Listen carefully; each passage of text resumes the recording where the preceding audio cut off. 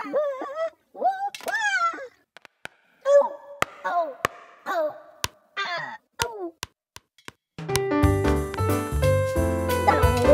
now, it's time for another Dice Tower review with Tom Vasel. Hey folks, today we're taking a look at mages. Now I have to say, when I first heard about mages, I wasn't really that keen on the game, if only because the front of the box looks like some nerd forced this girl to get a picture taken at the prom of them dressed up in fantasy fight. The artwork was just kind of a little stilted and lifeless. But you never know. And again, the mages theme is kind of a wearisome theme. Again, mages fighting each other. This has been going on for a while, although I do know it's an easy theme to base a game around. So let's take a look at this game that's for 2 to 4 players.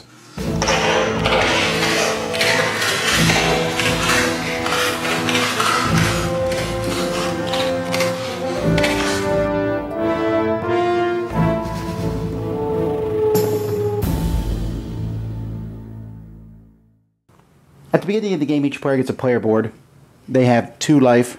There's 3 there because each player gets a special character. Like this guy here gets +1 in the skill over your choice. So maybe he takes +1 healing. But there's at least one person who gives you a life of 3. So there's different characters that you can take here. Items only cost 200. Finn is money in this game.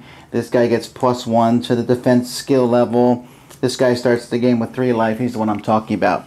So you have 4 different abilities: attack, defense, healing, and dark magic. You start with a handful of cards and then the game begins.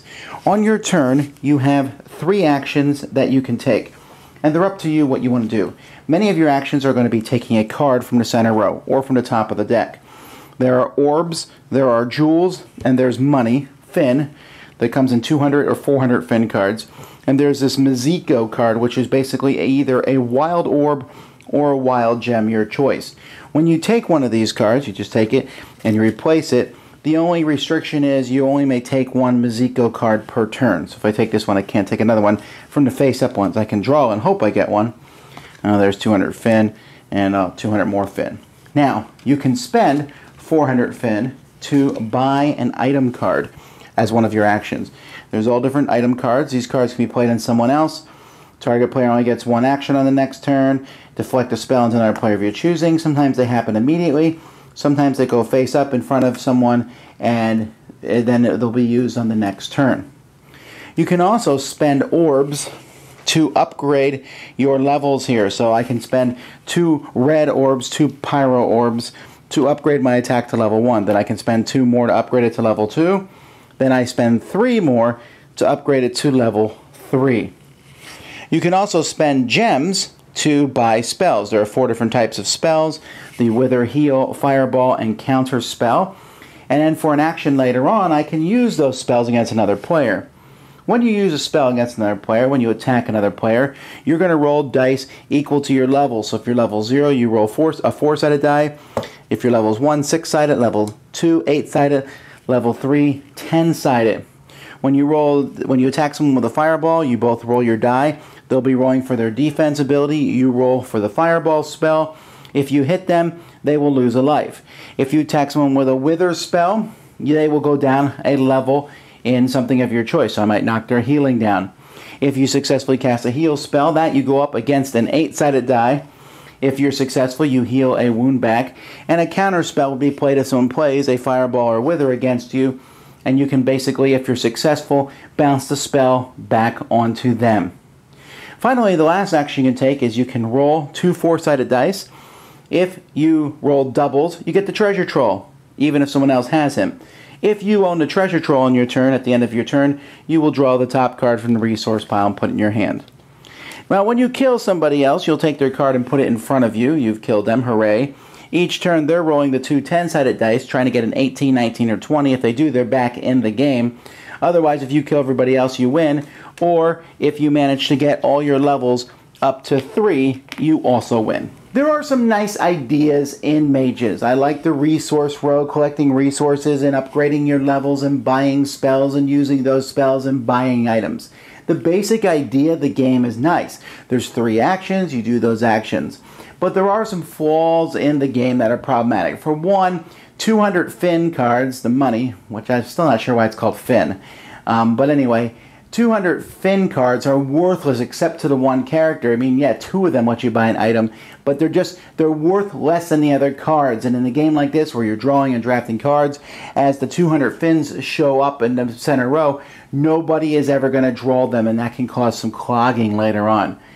The item cards are interesting and unique, and I like them, but I wish they were secret, because if you get a card, for example, that blocks someone's spell, you place that face up in front of you, well, you put everyone kind of in this weird position of, I don't want to play a spell against you because you're going to block it, but if I don't play it against you ever, that card's going to sit there in front of you forever. I think it would have been much better had the card been in someone's hand and you didn't know if they could block it or not. The item cards are okay and interesting. The troll, I like the troll. The idea of rolling doubles on 4s, which is, I think you have a 1 out of 4 chance of that happening. So people do that when they don't know what else to do with their action, and so once someone gets them, then people will think about doing it more often, because the person who gets them gets that extra resource every turn, which can be a big deal. The orbs are different colors, which match the different spells, and that works okay. But it does make sense to buy the fireball spells. It's much easier to take someone out of the game. You hit them twice, as opposed to getting all your levels to 3, which is a much more difficult thing. Sure, there's healing and counter spells, but if in the multiplayer game, a couple people can gang up and really take someone out of the game. And rolling 18, 19, or 20 to see if you come back in, that's just dumb. I mean, it really is. Why would I just want to keep rolling every turn and maybe come back in? There's a lot of luck in this game. Doesn't matter if I'm level 3 and I roll a 10-sided die and I roll 1.